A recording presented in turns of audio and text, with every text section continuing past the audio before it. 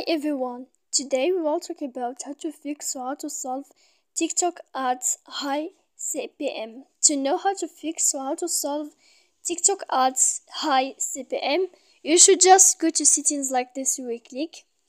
After that, in this page, as you see, we go to apps, default apps, app settings. When you will see this list, you will go down to find the application of TikTok and you will enter. Then in this page you will go to click for stop. When you will end this, you will enter to storage. After that you will click clear cache. Then you will go to click clear data. And when you will end all this stuff, as you see, you can update your application. So please don't forget to support us by like and subscribe. See you next time in another video, and thank you for your attention.